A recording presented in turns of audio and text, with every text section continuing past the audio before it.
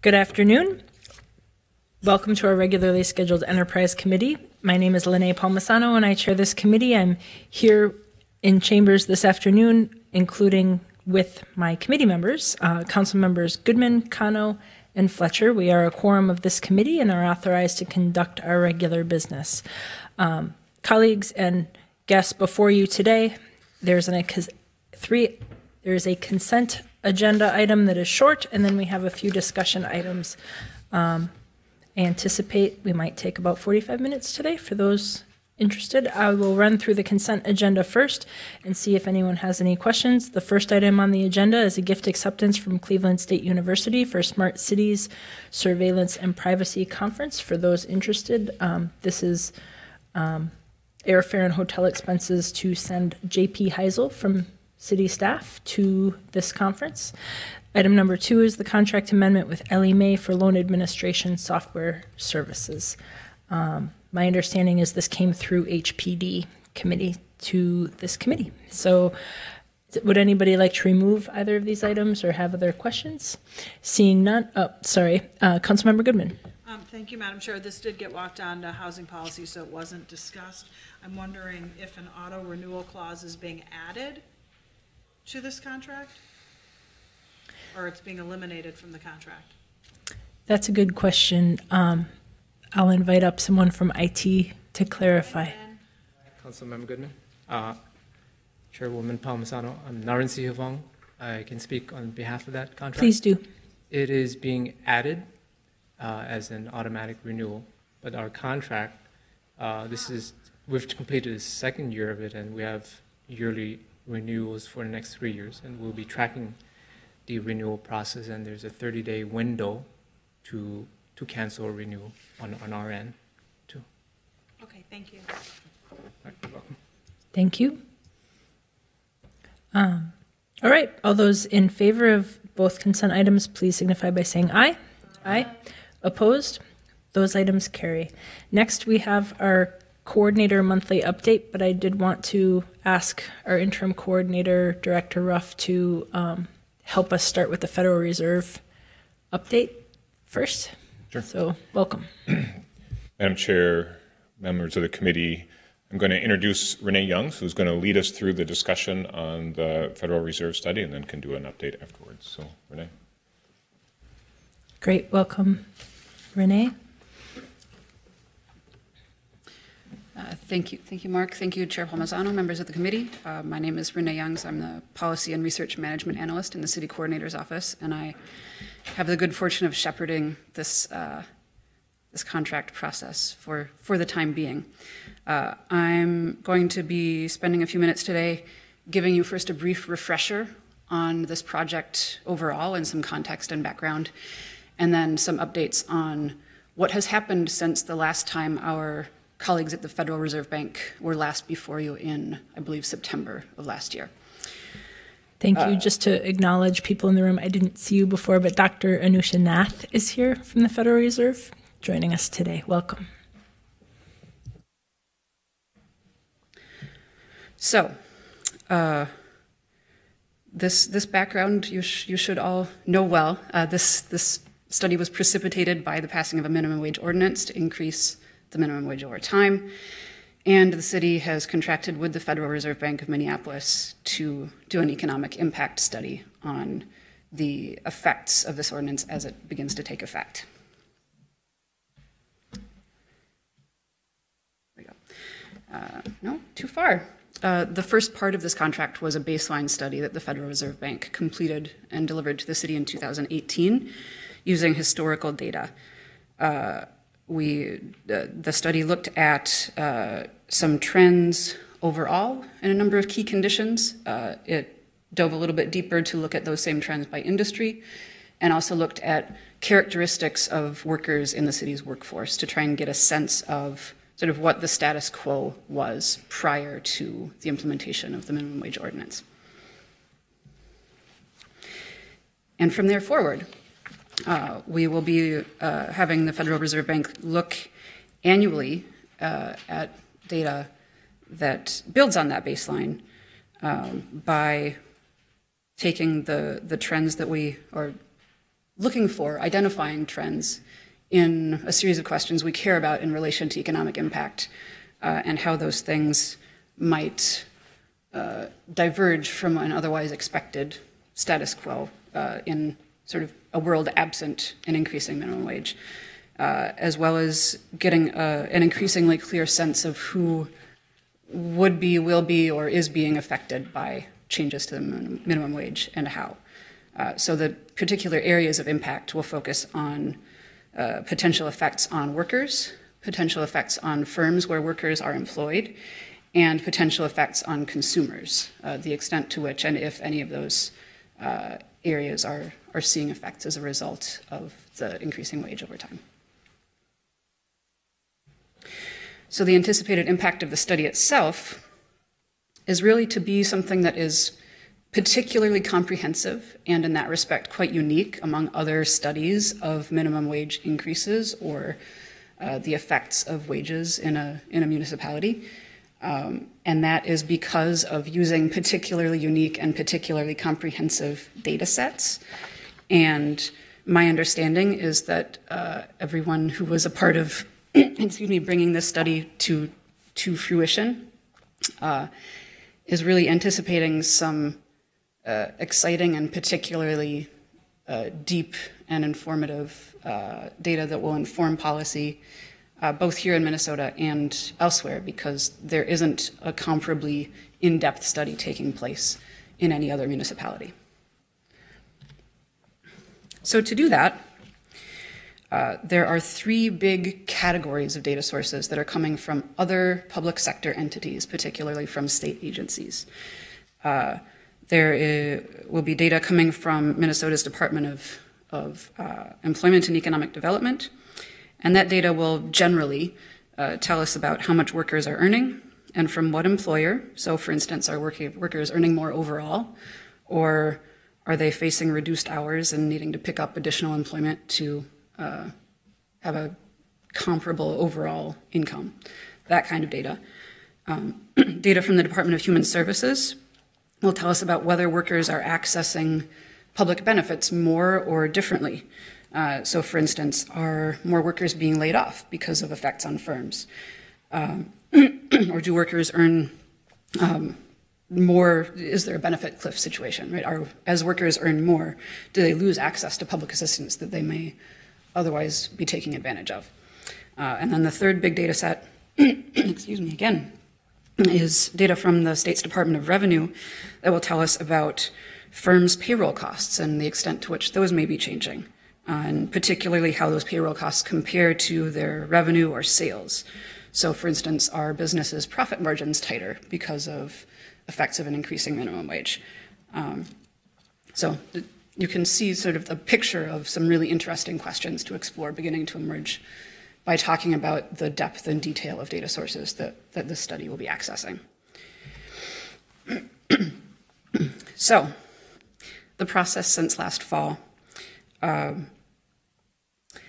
Federal Reserve Bank has successfully negotiated with these state agencies, at least on a preliminary basis, to allow the Federal Reserve Bank to host data on site at their location and to merge together data that has been de-identified, even at the individual level, to be able to look at relationships between these data sets. And that's really, really exciting. That is the part, that granularity and interconnection of data is the thing that makes this study, in my non-expert opinion at least, particularly exciting and energizing and valuable from a policy perspective.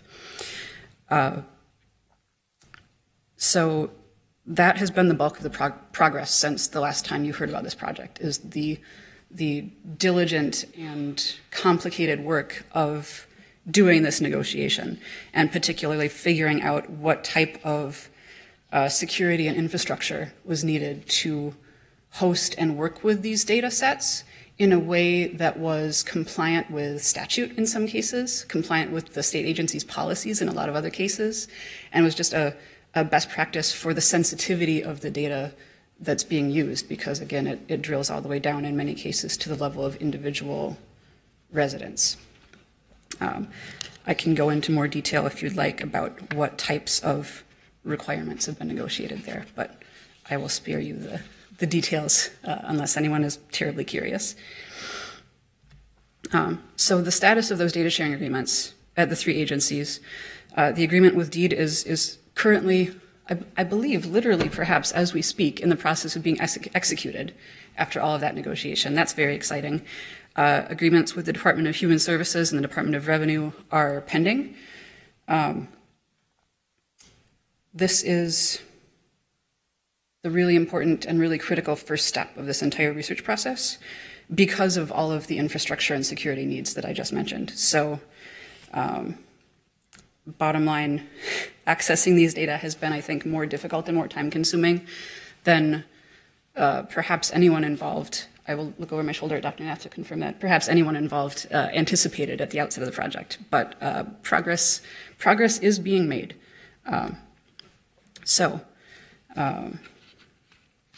We have I should not say we, I say our esteemed colleagues at the Federal Reserve Bank have done this hard work and are on the precipice of finally accessing data and being able to do the actual analysis work that they are really excited to do.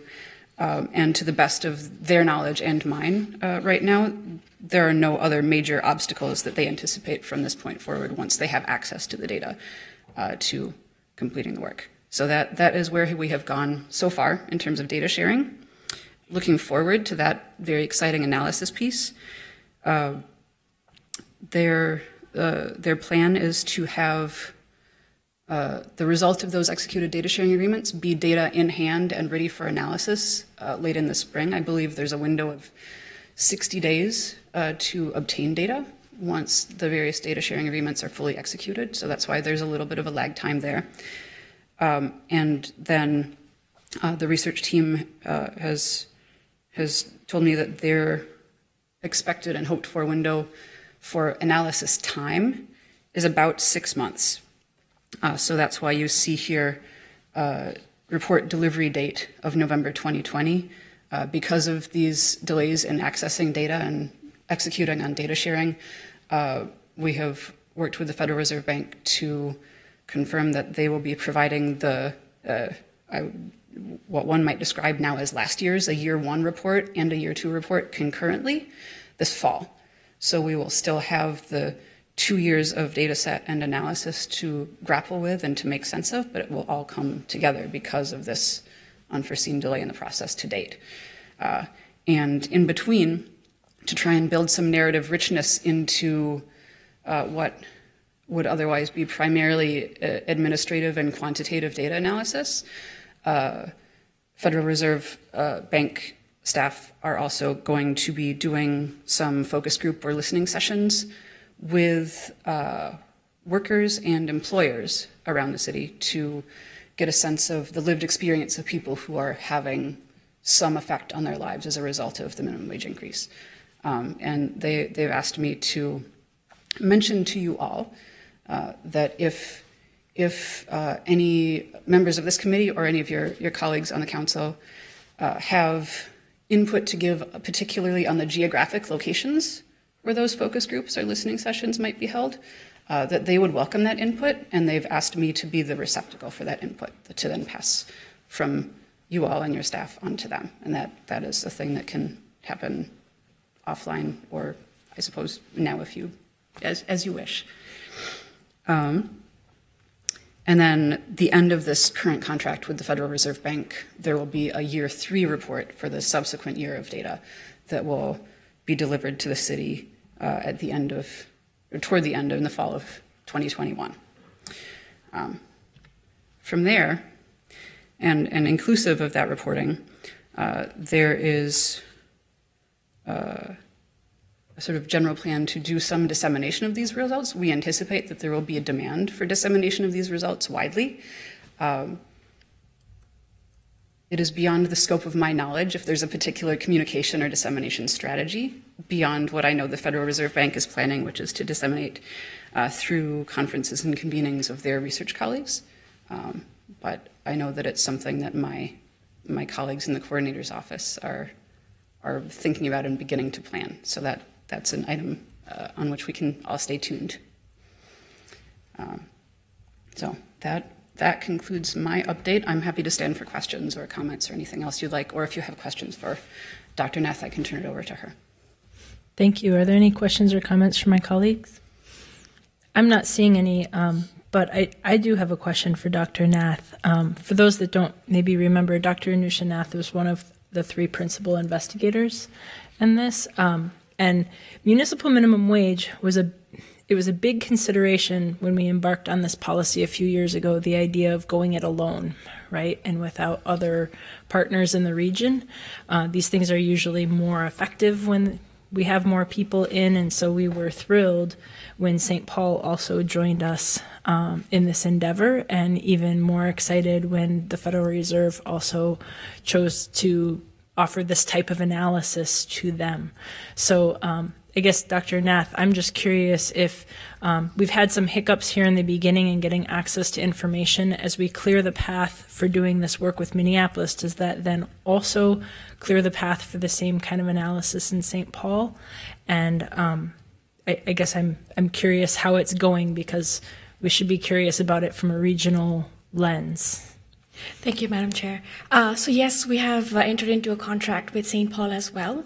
We've entered into a long-term contract till 2028 to give yearly impact evaluations for their city coordinator's office as well.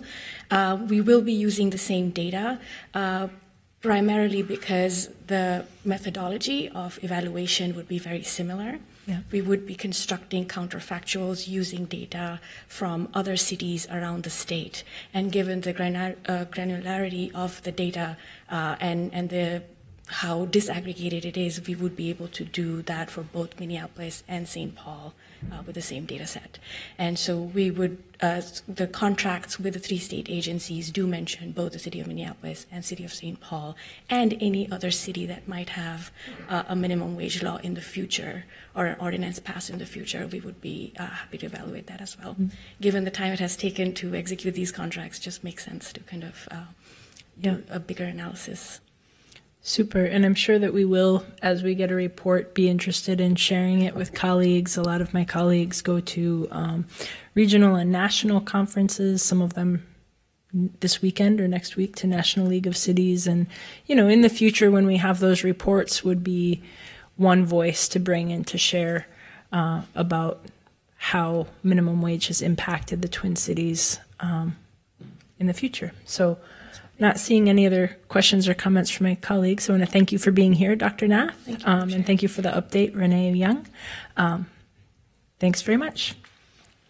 Mr. Ruff?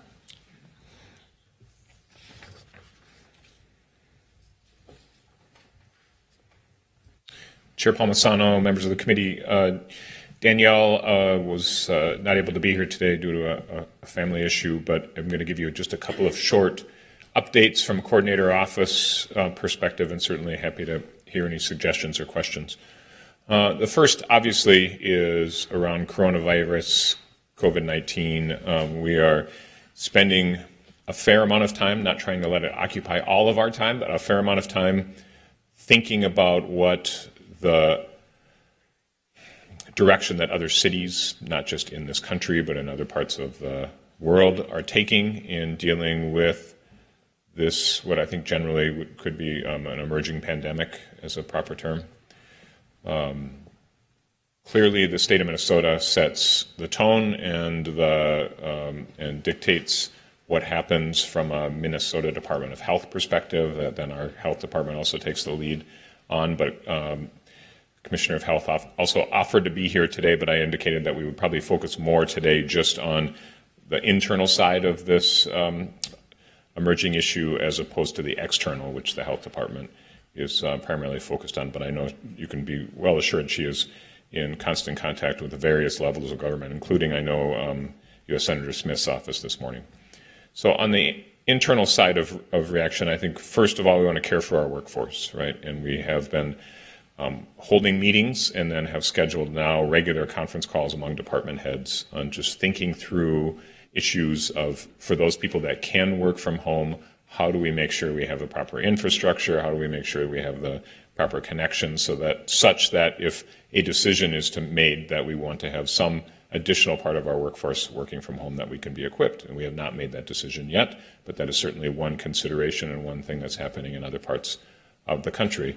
The other is we have a significant part of our workforce that can't work from home. I mean, when you're a first responder, you're not going to work from home, obviously. When you're an inspector, you're not going to work from home. So working through those issues as well on a department-by-department basis, and we are going back and looking at all of our continuity of operation plans, working with emergency management, having that communication, again, not just internally here, but at the state level, at the county level, other cities that are of our size, St. Paul, obviously, in terms of what are they doing? And because that impacts not just our perception on what the right thing to do, but also making sure that we have consistency in our discussions with our labor partners and make sure that everyone is being treated fairly. So I think because this is a rapidly changing and evolving situation, we have not set upon a certain plan, but we are coming up with options and equipping ourselves to make sure that we can react quickly when a plan is decided upon.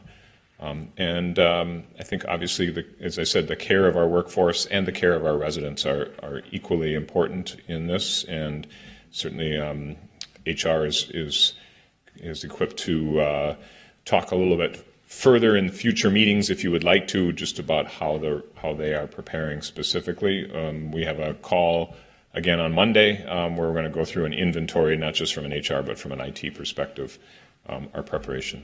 So it's, we are walking that line of being ready, but also the message that we are not panicked. We are open for business in the classic sense of we don't want out-of-town visitors to feel like Minneapolis is not a welcoming place, because we clearly are a welcoming place and want to continue moving forward. But this is a critical issue, obviously, and I will just say as a side note, my daughter lives in Seattle, so I'm getting like a couple of times a day. Her roommate is a critical care nurse in the University of Washington Hospital. So, I mean, I'm getting another perspective, and I'm sure you all are as well, on just personally what this means to people as a disruption in their lives as well. Thank you. I had an opportunity to speak with Director Musicant this morning. I understand she was at the White House last week actually talking about some of the emergency funds and how they've been used in the past and how they may or may not be able to be used to respond to something new in our environment. We have a question or comment from Councilmember Kano. Thank you, Madam Chair. I'm going to ask a question, and I totally get if we're not ready to answer it, but I was curious. So we believe that the coronavirus is different than like a regular flu-like virus. So I'm trying to really discern like what's triggering the attention. It's not that I disagree with the attention. I just want to be clear. And this is connected to likely our communication strategy, which I know we'll be discussing a little bit more today about our communications abilities. So, so we do sense that there could be something different here in that it's not just like all the nasty flu bugs that we get every winter, and our kids are sick for 3, 4, 5 days. Many of our colleagues have been sick too. So just curious, are you able to kind of share what the difference is based on conversations you've had with other city leaders or in other conversations you've been, in terms of like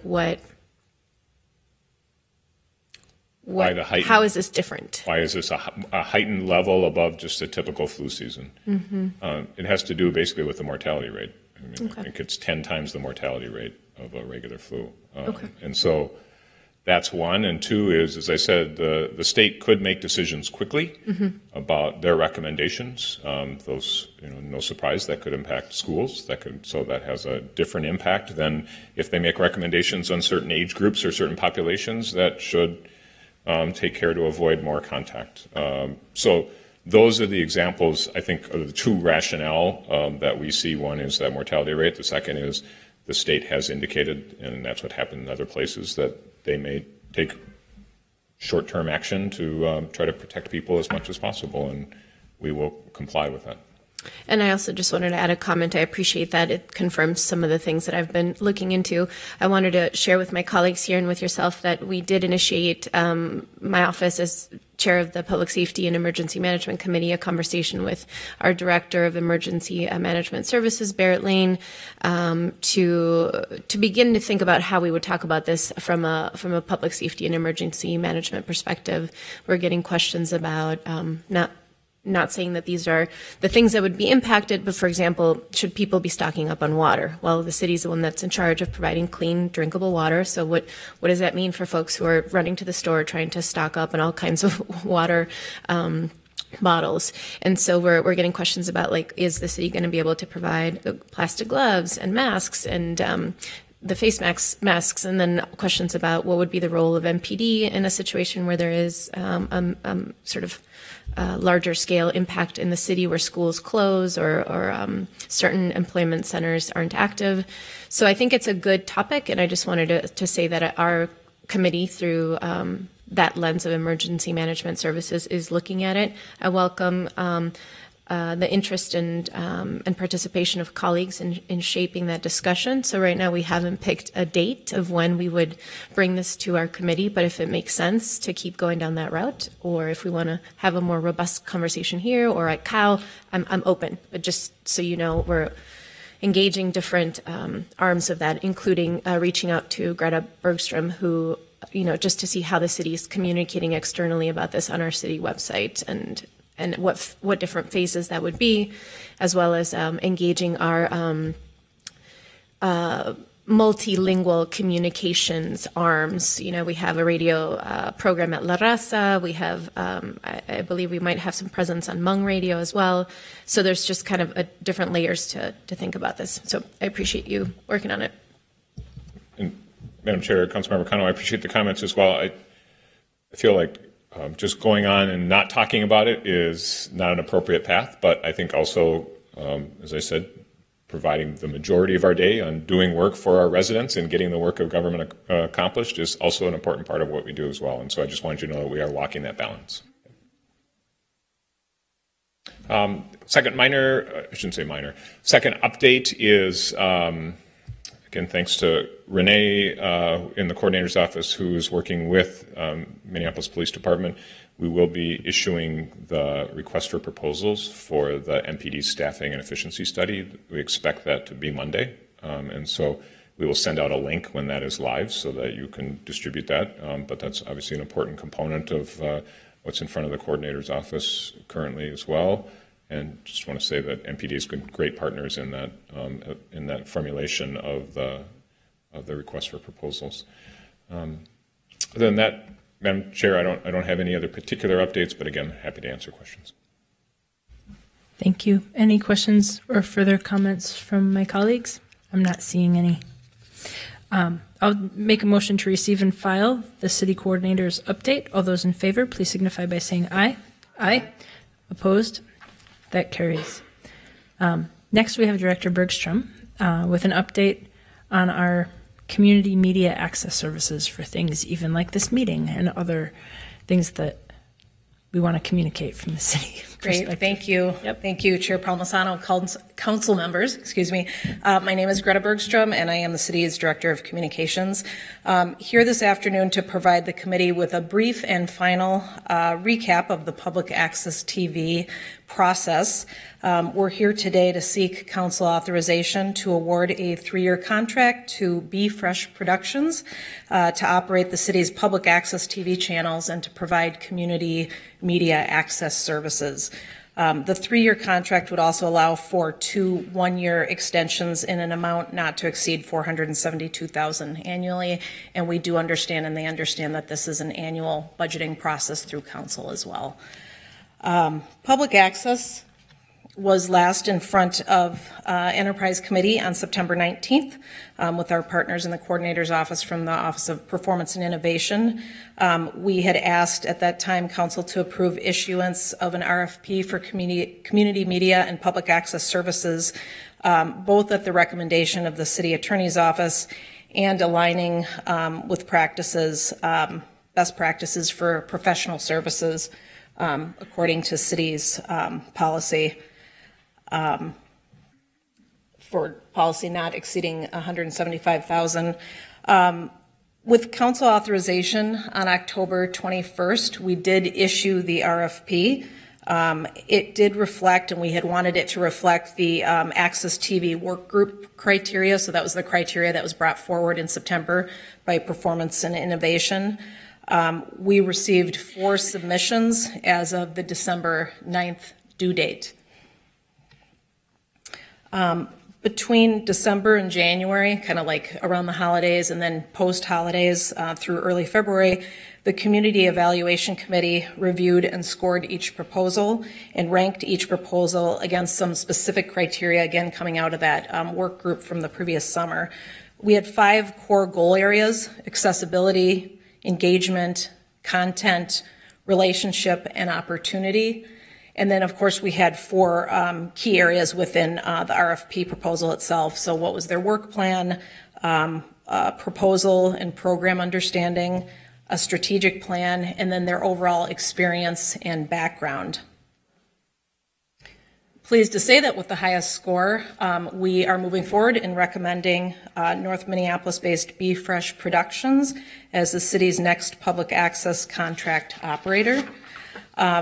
I think Be Fresh really came in with an impressive understanding of the city's, what we wanted from community media access. I think they had a good understanding of the city's intent to reimagine public access as a true community media asset. They are definitely focused on amplifying, supporting diverse voices, and providing innovations, both technical and otherwise, training to enhance community engagement. We're working right now to develop a roughly 3-month transition plan. We would be transitioning services from our longtime public access operator, MTN, to Be Fresh Productions. We're envisioning the transition starting April 1st, 2020. We're still in discussions about that. During the transition, Be Fresh plans to conduct a needs assessment with Minneapolis-based artists, media producers, content producers, and various stakeholders. If the contract were approved by council, again, they would operate against a 3-year contract with the option to extend twice in 1-year extensions. I would like to thank our 5 community volunteer evaluators, who I can't name today, given the process right now. These individuals spent a great deal of personal time and attention reviewing and scoring the 4 proposals that the city received. Some of these proposals, as you can imagine, were in excess of 60 pages, and we greatly appreciate the time and care the individuals spent evaluating the submissions, assigning points to the RFP criteria areas, and meeting as a group to discuss the merits of each proposal and really finalize recommendations. I do believe they've made a positive and significant impact on this process. Lastly, but certainly not least, I would like to thank our longstanding public access provider, MTN, for their dedication over the years providing public access services and trainings within our community. They really have a long legacy in the community, and it's important that we acknowledge their work over the years. Chair Palmisano, council members, if you so approve, I'd like to introduce Rebecca McDonald, who is the founder and lead director of Be Fresh Productions. She's here today with some members of her team. And if you approve, I would like to invite her up to say a few words. I think we are in agreement. That would be great. Welcome. Thank you very much. Hello. Thank you, Greta, the communications department, the work group who worked on the Access Television project, and everyone else. Thank you, Chair Palmisano and council members. We are honored to be here today. My name is Rebecca McDonald, and I'm the founder and director of Be Fresh Productions. We're a media production and communications agency based in North Minneapolis. Be Fresh has been doing community and commercial media for over 15 years, and actually today marks the 6-year anniversary of founding our LLC. I am the prime contractor on the selected proposal, and I'd like to introduce my team. Nancy Smith, Director of Operations. Vera Allen, Director of Communications and Partnerships. Jasmine Rue Kim of Monacat Data, our Director of Data and Impact. And our teammates that could not be here today, Ibun Wilburn, Director of Education, and David Buchanan, Director of Creative Services. Our multi-generational team has decades of experience spanning media production and training, journalism, program management, data insight and technology, and public access television. In fact, 2 of our teammates are former MTN employees. We intend to, as Greta mentioned, begin our community needs assessment process to engage with and center diverse voices.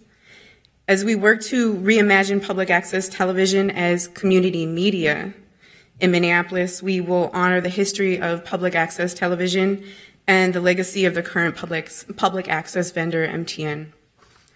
There's never been a greater need or a better time for storytelling and media makers. Thank you. Thank you.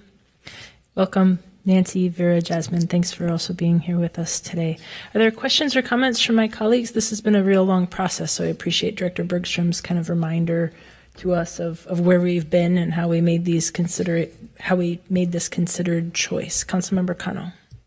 Thank you, Madam Chair. I just wanted to thank our staff, Greta, who's been so thoughtful at putting this process together.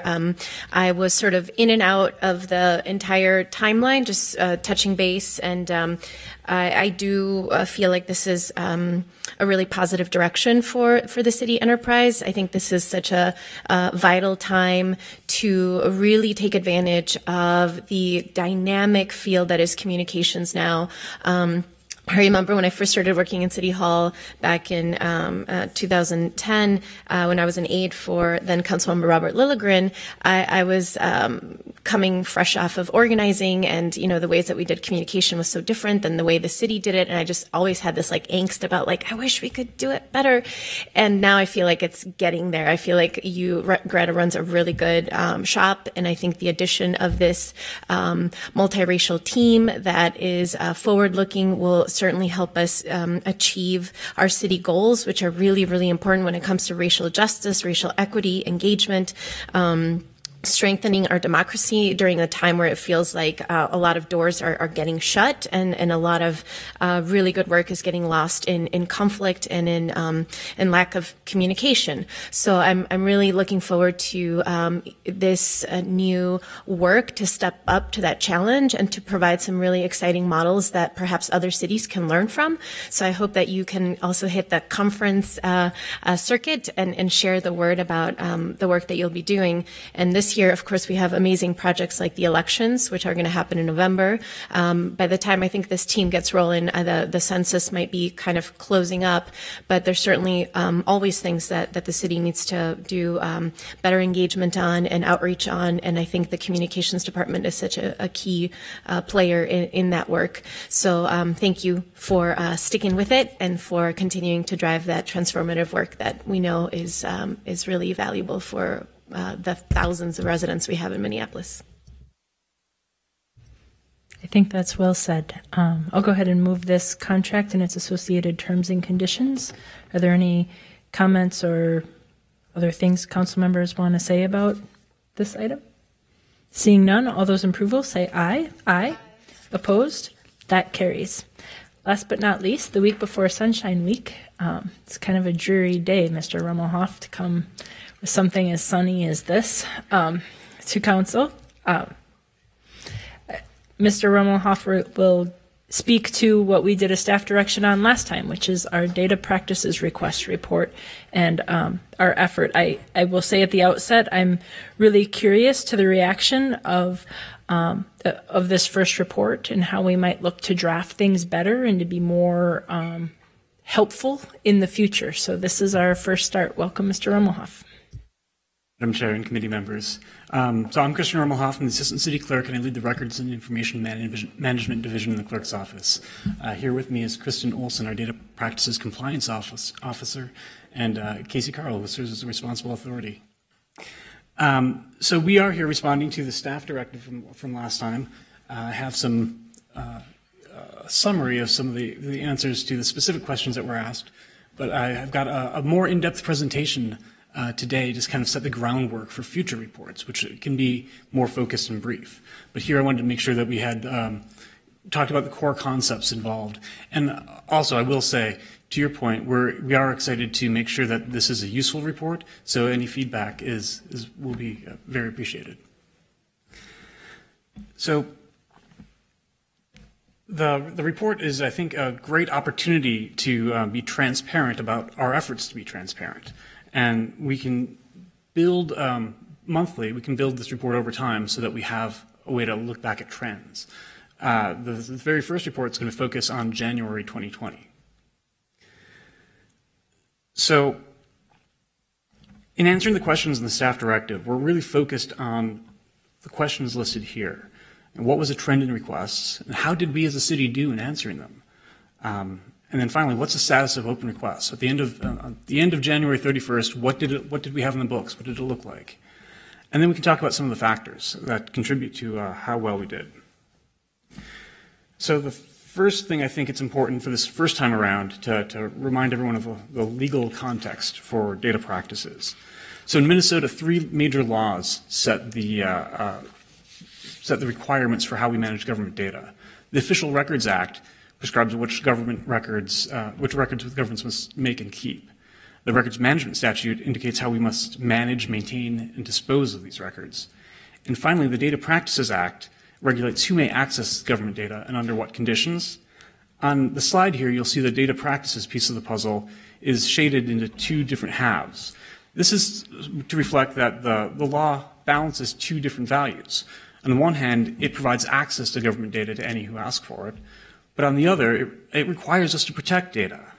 So the general rule is that data is public, but there are numerous exceptions, and so our processes must ensure that we're protecting not public data. Another key concept I think that's important to understand when we talk about how requests go is to do a quick look at how we process them. So from a high level, when somebody makes a request, we really focus on 4 main stages of requests shown here. We receive the request, we retrieve the data, we review the data, and then we release the data. So it begins when somebody formally submits a request for data using a web form from the city's webpage, or by calling 311, or by using the police form to request police data. So once we receive it, staff works to clarify the request. We talk to the requester and try to understand what they're looking for. We work with departments and IT and other staff around the city to locate, retrieve the data, and then we review it, sometimes in conjunction with the Attorney's Office or MPD, to make sure that we can identify protected data and remove it. Finally, we release it to the requester. So it's a fairly straightforward process, but things can get fairly complicated in some cases pretty quickly. So while many requests are clear and targeted, or they target specific documents or data, others are more speculative or talk about large quantities of data. In the most straightforward case, staff can simply request the data from the departments and provide it to the requester. But for complicated requests, we may need to sit down to figure out where to look. This may involve a broad swath of the city, and if we ignore potential repositories of data, we may miss some of the important data that's being requested. But if we cast too broad of a net, we may pull back a lot of irrelevant data that we have to then spend time to review to no value. The type of data also really affects how challenging this can be. So paper files, for example, can usually only be accessed by whatever organizational principle we created in the first place. So think of a file cabinet organized by address. Fairly easy to look up an address. But if we want to look up building materials by their roofing type, it's almost impossible without looking at every file. Similarly, data such as multimedia files, mobile devices, structured databases that are proprietary systems that are difficult to modify can present unique challenges.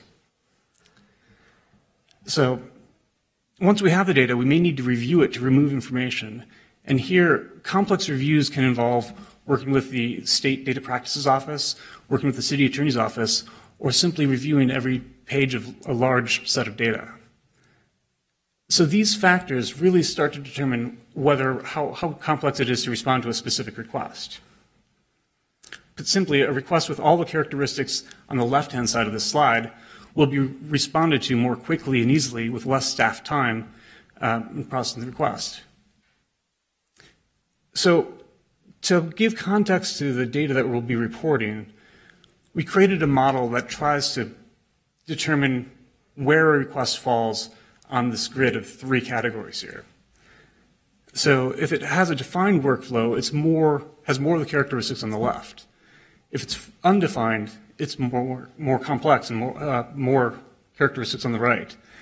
And then many requests have a mix of different characteristics, and just call that kind of a mixed bag in the middle there.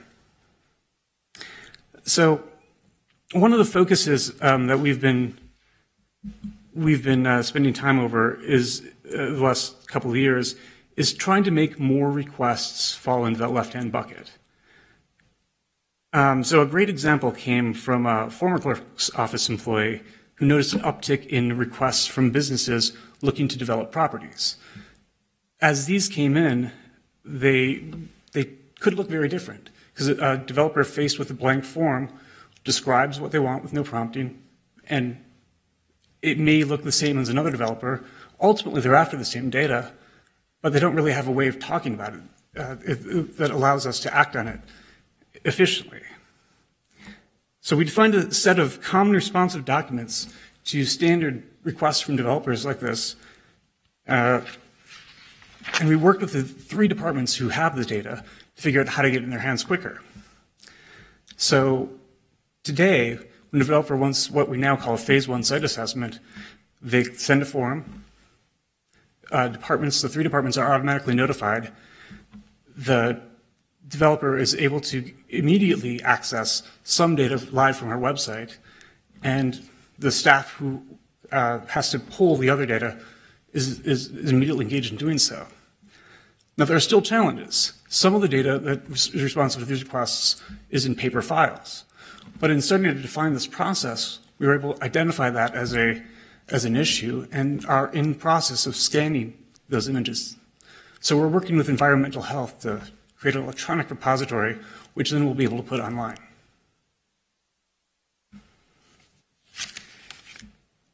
So the core point of this is, in understanding how we're responding to the requests, we have to realize that requests vary, and that it's worth a lot of effort to make them as simple as possible.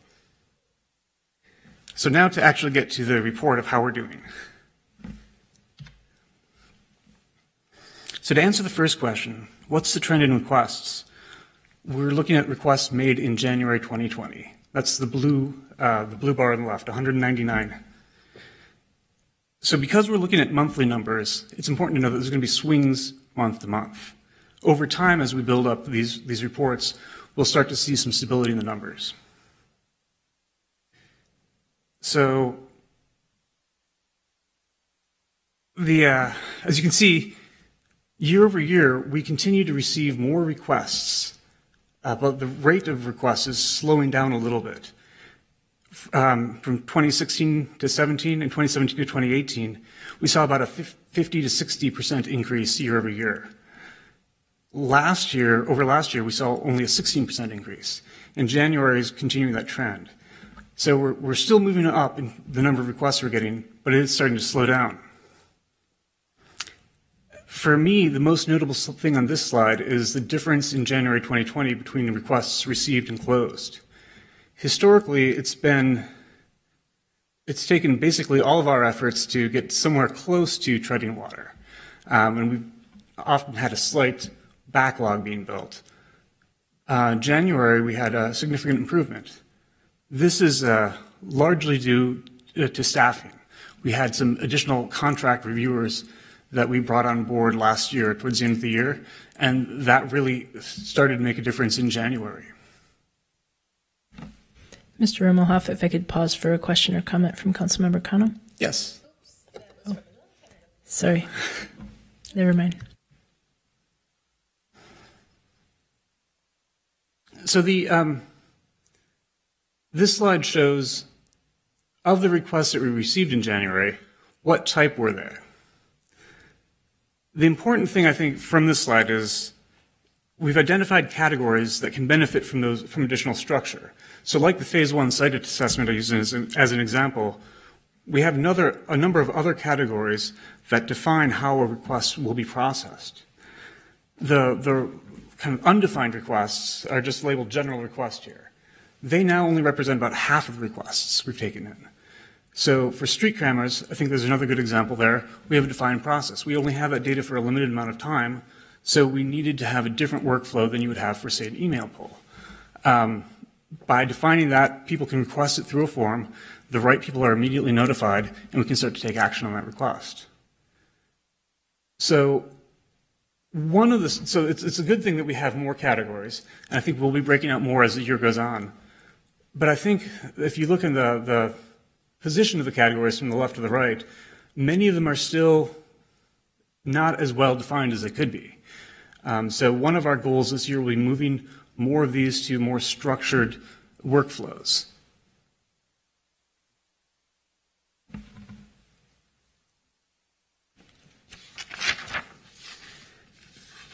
And I'll also note that there are some of the more low-hanging fruit in the general request category that we're working on developing additional forms for. I think in the very next report we'll have snow requests, snow removal data, which has been a hot request lately. So as we see changes in requests, we'll break out more and more structures. So, Mr. Rumelhoff, on something like that, can you help me understand more? Are they looking? Can you help illuminate the nature of those kinds of requests? Are they looking at where the reporting happened, which I don't think is information that we'll give out? Are they looking for just the quantity of them across the city? Typically, this is more linked to our kind of like our inspection report. So here it's looking for where the city removed it in the before and after photos. I see. So the next slide, and also note, the slides with the orange dots on the top right-hand side, these are slides which I think, which we're currently planning on bringing back as part of the repeating report to file, so that I wanted to draw your attention to those in case there's slides that you had, either if we see something that's missing, we can add them, or if there's something that you don't find helpful, we can talk about that as well. So we receive requests from the public at large, but we receive about a quarter of our requests from businesses. About another 10% or so are from law firms, and then about 10% are from the media. A handful are from other agencies, and then the public category listed here, it's a mixture of the general public, organizations, or people who just didn't disclose or we weren't able to tell what other type of entity they were. Now, we're happy to answer requests for anybody. The reason I think I wanted to show this slide is because when it's structured, a business structure is based on making requests and leveraging government data, I think there's more opportunity for us to work with that requester to make sure that we can add workflow definition around the request. If it's something that's going to be more than a one-off, if it's something that we're going to provide, for example, on a monthly basis, there's an opportunity, I think, to simplify it, really understand what they need, what it's easy for us to give them, and make a more efficient process. The other thing I want to mention is a lot of my focus here is on efficiency with the requests, and that's because when we have so many requests that we're typically running into a backlog, efficiency helps transparency of the city because we're able to take some things off the table. If we can answer a request quickly, the staff can focus on other requests. So if we could take some of these business requests, make them into a defined process largely within the departments, my staff can focus on answering other requests from the public and media. Yeah, I have a couple questions on that, but first my colleague, Councilmember Fletcher, has something. Thank you, Chair Palmisano. So how connected is, and I'll just, as a, excuse me, as a bit of feedback, defined workflow and no defined workflow and mixed feel are confusing categories to me. I'm not sure what to do with that information yet. So we need to think about how to present that, because I'm not 100% sure what they really mean.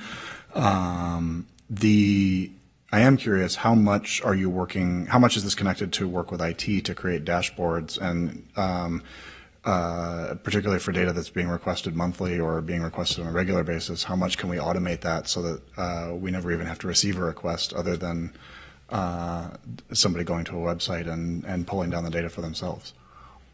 That's a great question, Madam Chair, Councilmember Fletcher. I think so. I think we've struggling with the category names ourselves. I'll flip backwards briefly to these specific workflows. What they really mean is when something comes in, a phase 1 site assessment, we know who receives those, we know what to do, we can assign timelines, we know what type of data we're looking for.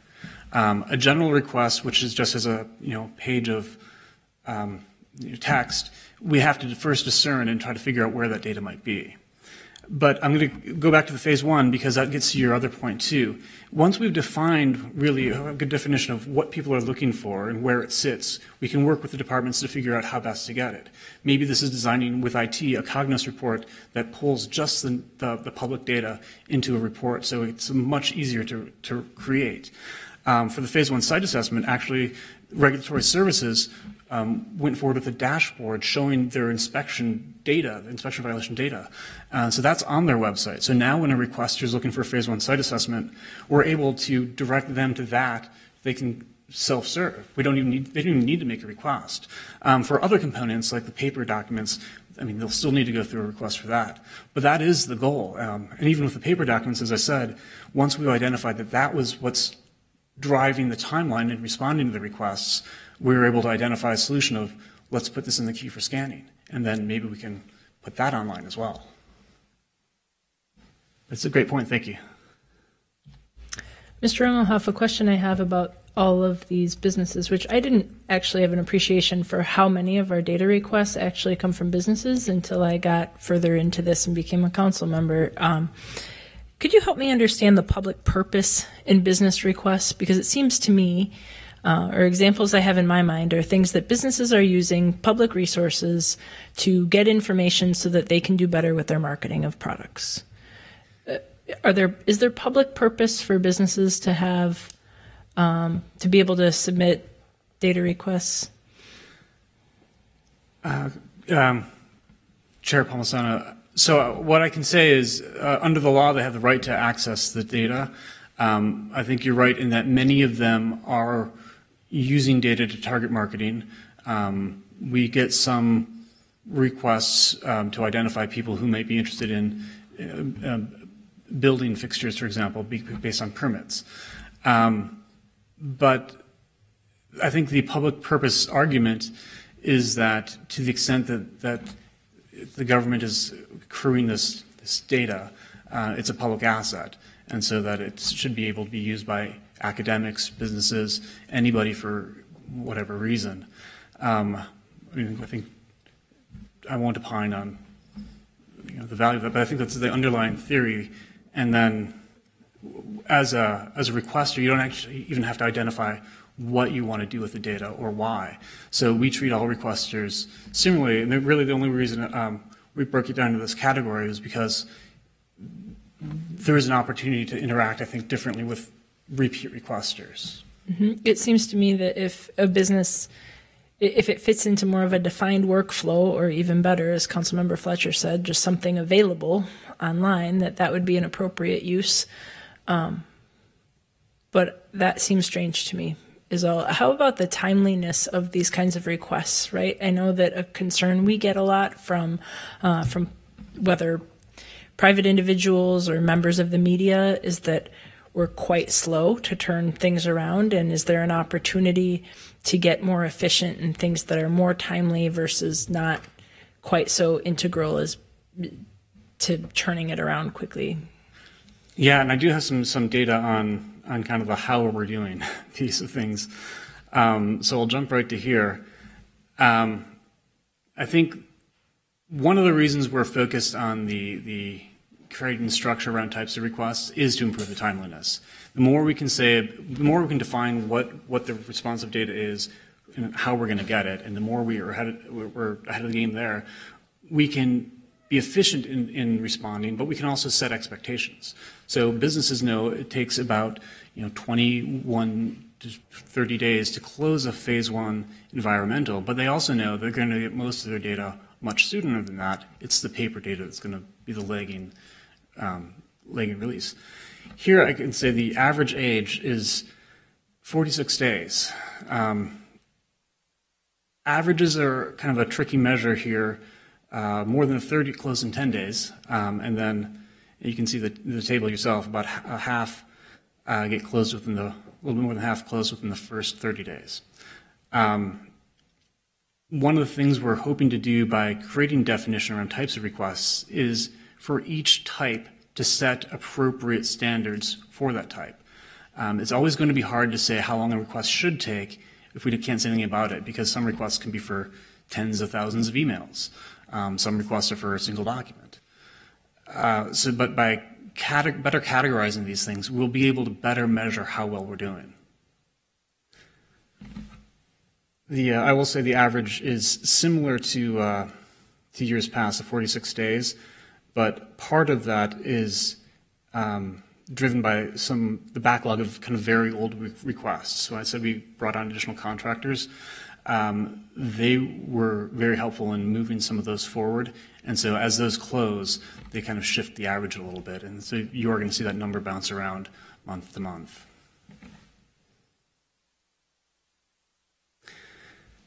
So this shows kind of what I'm talking about in terms of if we can better define what we're trying to do, we can build processes around it.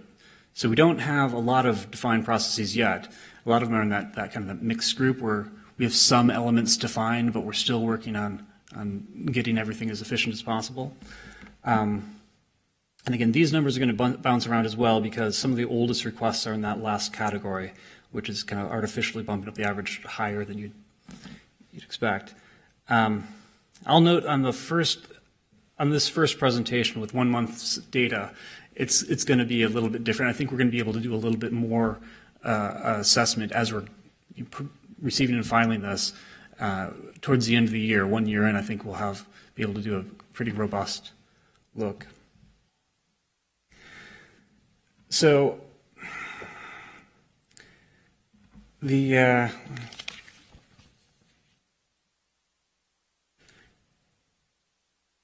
before moving to this, I will note that there are some additional metrics on the how are we doing that because of the small base sizes, we're not showing this time around, but I don't think we'll wait to the annual report for. So we're hoping to, over the next several months, add some more in, and we can certainly take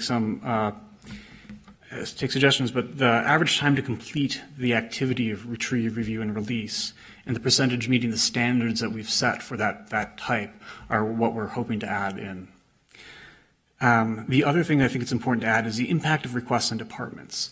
Not every department receives requests equally. Some are really hard hit by these, and others receive only a handful a year. So showing how departments, which of these kind of affect the departments as well. So the last thing I wanted to show here is the current open portfolio. And I say current here, it means as on January 31st. So after the efforts in January this year, what was left? And so we had 173 requests, which is a net reduction of more than 100 requests. Most of them were of that undefined type. And here's your age breakdown. So the thing that jumps out to me on this slide is there are 10 requests that are a year or older. And that, I think, is a bit eyebrow-raising. For each of these, there's a story, and in some cases, it's because they're standing requests. I think those are requests that you make, and you continue to get data on a periodic basis.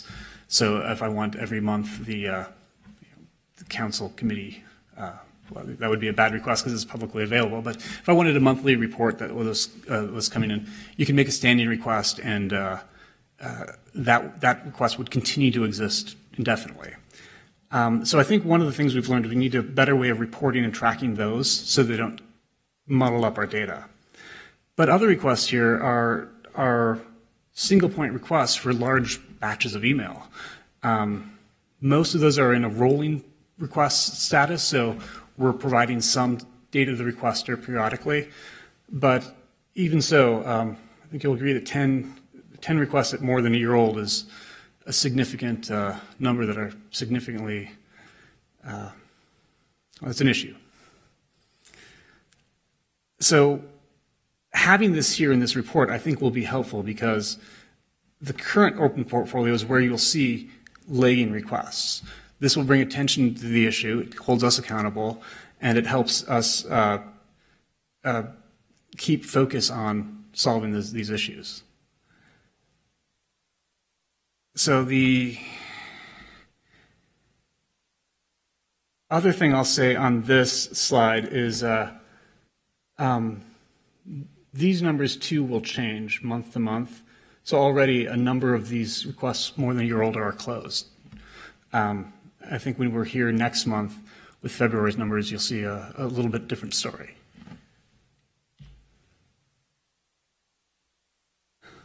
So those are the metrics that we brought for this first time around. We're certainly happy to get feedback on what's missing or what you'd like to see. But I did want to say a few words about some of the additional factors that affect these.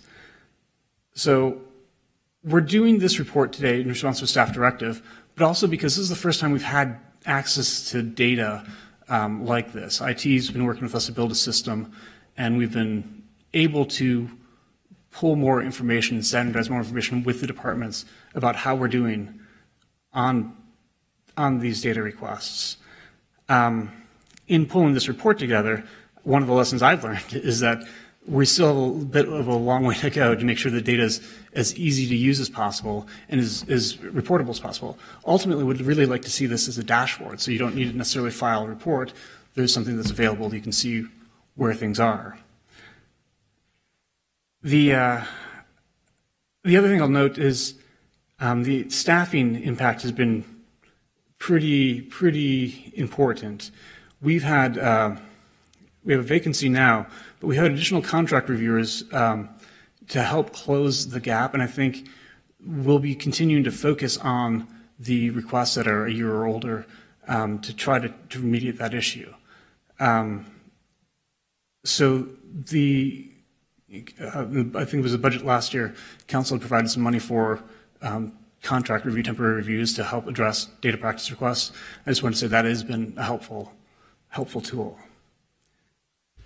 Mr. Romelhoff, I'm going to pause you there and, oh, wait. Councilmember Fletcher, no? Sorry. And the last thing I was going to note is the next report is April 9th. It'll be short. It'll just more focus on the actual metrics. And one thing that we're hoping to have is MPD data in here as well. MPD receives their own requests. They did provide some data, but it was things are tracked differently there. They're not yet in the same system as we are. And so it was a bit difficult to try to pull the similar metrics together from their data set. They did provide it. It's just it was so different that it'd be hard to tell a similar story, I think.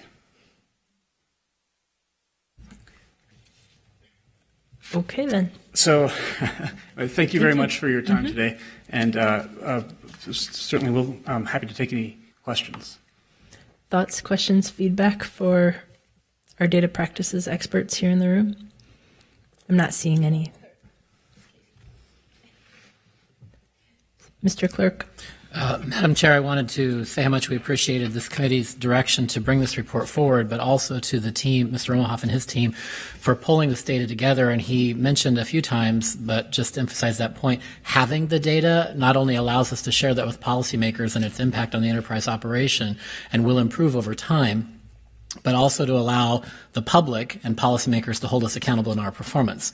And I recall back to when I began my service at the city in 2010, we actually traced every single one of our requests were noted on yellow Post-it notes and posted on a wall in the order, and that was our tracking system. So today we actually have real systems and real tools to be able to track that data and produce these reports. And it still feels often to the team that we don't have great tools, but I like to remind them frequently of where this came from, where we literally were tracking everyone's data practice requests on Post-it notes, and that was not even a decade ago. So I appreciate the work of the team, and I appreciate the ability to bring these reports to the committee. Thank you. All right. Well, with that, I will make a motion to receive and file this first report for the data practices request. All those in favor, please signify by saying aye. Aye. Opposed? That carries. With all of our business finished, we will adjourn. Thank you.